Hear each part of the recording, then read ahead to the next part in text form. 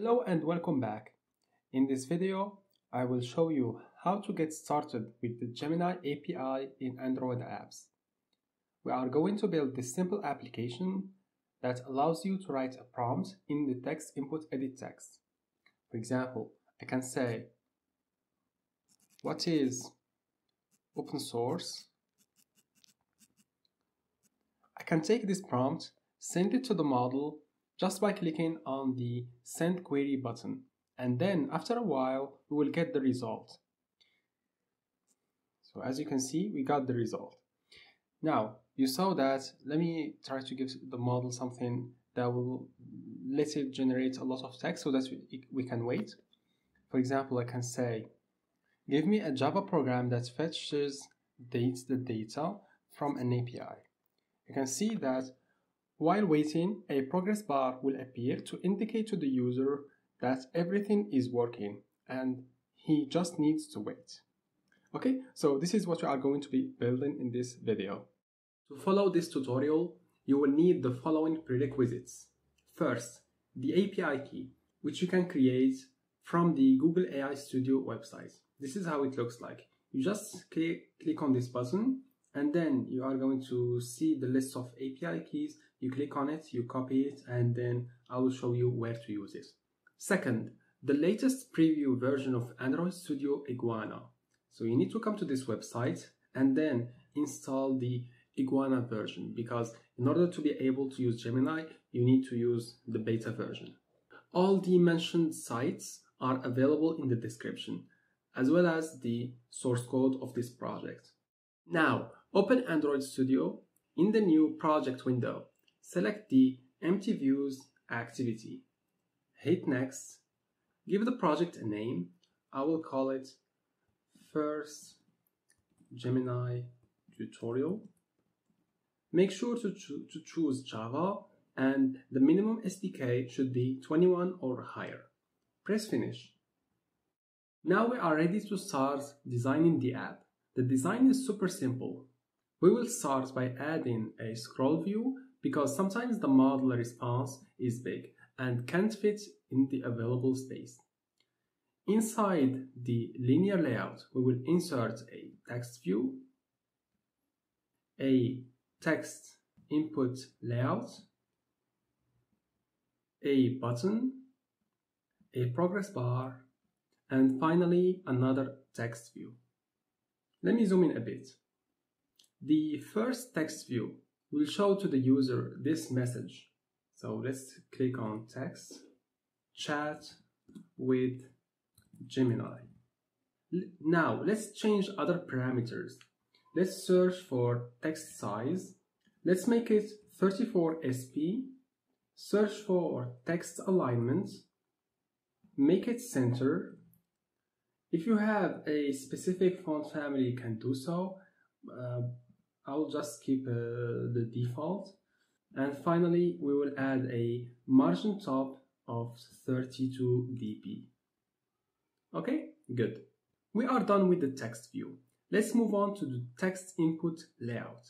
Let's start by adding a 64 dp margin to the top to separate the text input layout from the text view.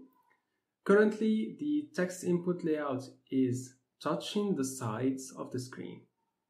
To solve this problem, we will add 16 dp as padding to the start and end. 16 dp and 16 dp in the end. Now, expand the text input layout. Click on the text input edit text.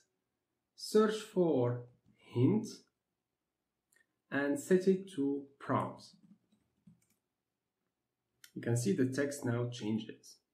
Finally, give the text input edit text an ID so that we can use this view in the code.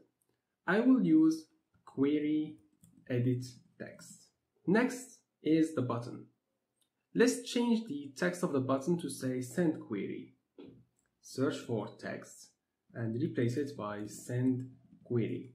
And let's give the button a width equal to 150 dp Let's change the ID to something more informative, like send prompt button, refactor. Let's try to center the button. So let's search for gravity, expand layout gravity, and click on center horizontal. Okay, so the button is now centered. And let's not forget to add some margin. Search for margin top, and I think 32 dp looks good to me. The next thing in the list is the progress bar. Initially, this view should not be visible, so search for visibility and make it gone so that we cannot see it.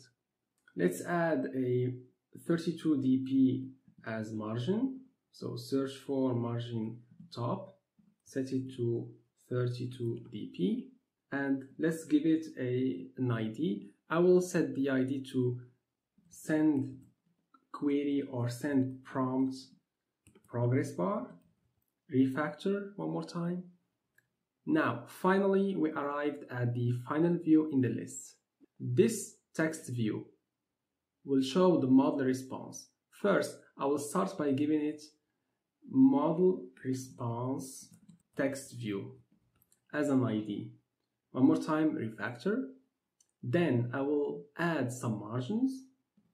Let's search for margin. Again, margin top should be 32 dp. Let's add margin bottom 16 dp. And again, to prevent the text from touching the sides of the screen, I will add 30 dp padding. So search for 30 padding, and let's make it 30 dp at the start and end of the text view. Good job! If you followed all these steps, we have finished working on the design. Now let's start to have some fun. Open the main activity class and start by instantiating our views. When I say views, I am referring to the text view, the text input, edit text, the progress bar, the button, etc. As you can see, we have used the IDs that we have defined in the previous section to get the views. The next step is to use the Gemini model. For that, we will create a new class called Gemini Pro. Here, open the Java folder, the com.example, right click and click on Java class. As I said, I will name it Gemini Pro. And a very important note, the code that I will write inside this class has been inspired by Google's documentation. You can find it in this website.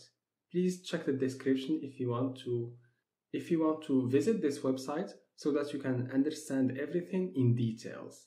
You can see in this website that they are telling you what to do. And because we are going to use the Gemini model, so we need to install some dependencies. So just copy these 3 lines of code, go back to your project, right click on the build.gradle, and down below you can see you have all these dependencies. Just add the 3 lines of code that you have copied from the website that I have showed you earlier. Okay, if you do this, you are going to see this button that tells you to sync now. I'll click on it, and after this process finishes, we will be able to use or to access the Gemini model. As you can see, everything now has been installed. Close this file, and now we are ready to keep working on this Gemini Pro class. I will create a function that will give me the model. Let's call it getModel. This function returns a generative model features. As I said, the method is called getModel. Inside the function, we will start by creating a new variable that will store the API key. Note, it is not a good idea to expose your API key, so make sure to put it somewhere for safety reasons. In my case, I will create a class called buildConfig, and here I will create a public static variable called API key.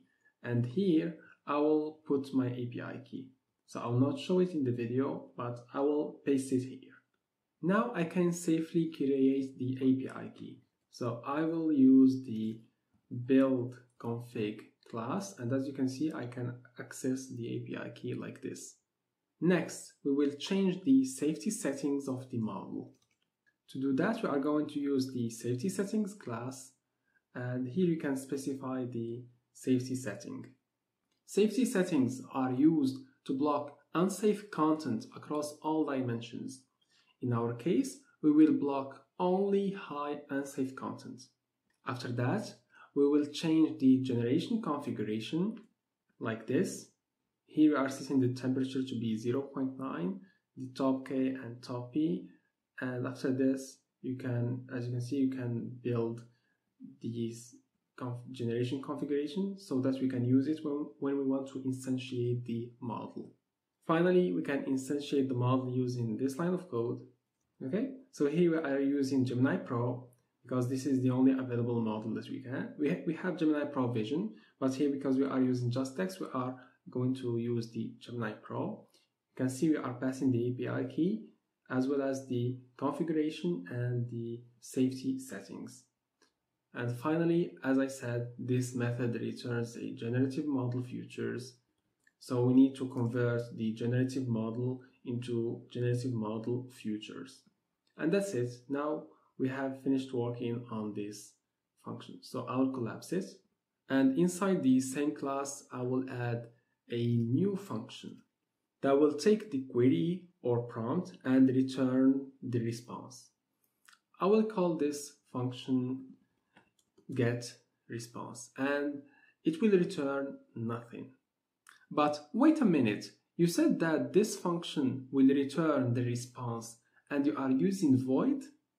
Yes, I know. I did this because I will use an interface to return the result. Just wait for a minute. Inside the getResponse method, start by instantiating the Gemini model, like this. You can see we are using the get model to give us the model. Then create the content. This class represents content sent to and received from the model. After that, we will create an executor using the following line of code. This line is creating an executor instance that will be used to run the callback methods when the future completes. You have many options for the executor.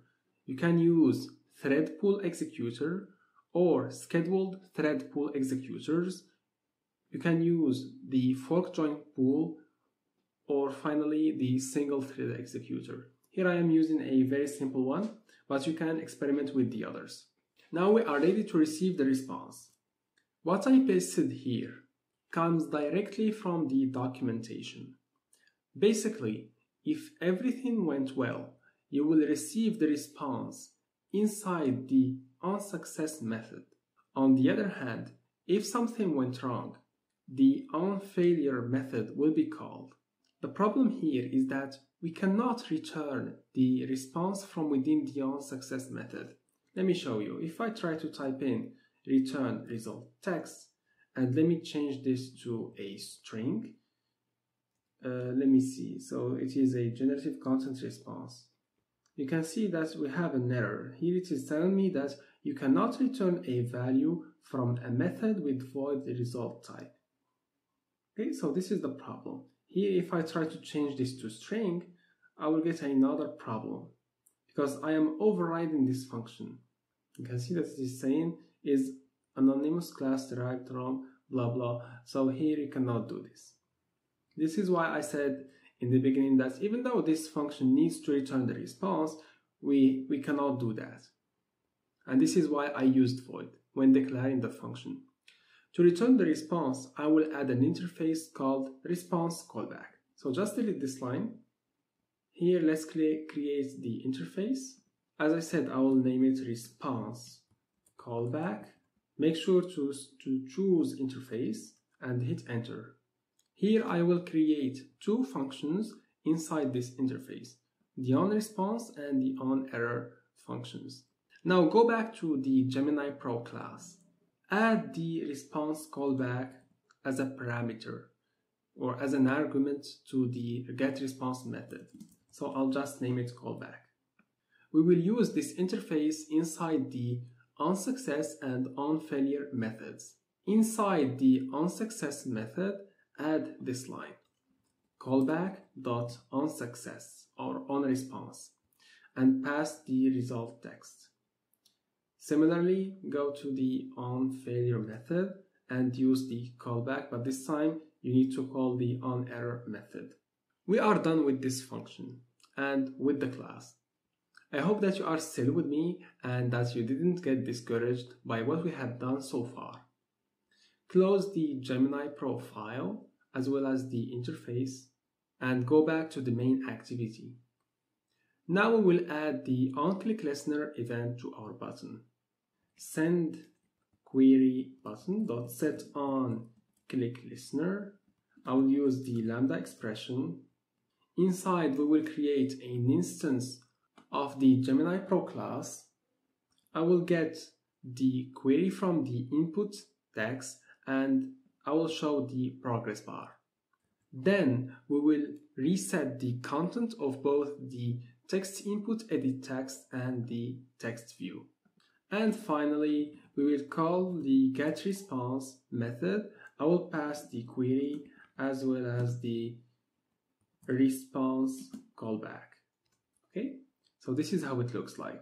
Inside the onResponse, I will type in response text view.setText. So remember, response text view is the text view that we have added here. Here we will show the model's response. After getting the response, we need to remove the progress bar. On the other hand, if we get an error, we will show a toast message. Also, don't forget to remove the progress bar. Good job! We have completed this section of the tutorial. Believe it or not, we are ready to start testing the application, and hopefully, if we didn't miss anything, we will get the same result as I showed you in the beginning of this tutorial. So let's make sure that your device is connected and run the application. Let's start testing the application. Here I will type something. What is the best programming language? Click on the send query button. You can see that the progress bar is appearing, which is good. Let's wait for the model to give us the response. So as you can see, it is saying there is no one best programming language, etc. So you can see that the scrolling view is working and the model gave the response and everything is good. Let's try to see, let's give it another. What is the tallest building on Earth? You can see that the progress bar appears and we get the response. It's Burj Khalifa. So everything is working. This is great. We have reached the end of this tutorial. I hope that you have been able to replicate what I showed you and you learned something new thanks to this video. I have some other tutorials that I will work on. So if you are not subscribed to the channel, make sure to do so. Until then, see you next time.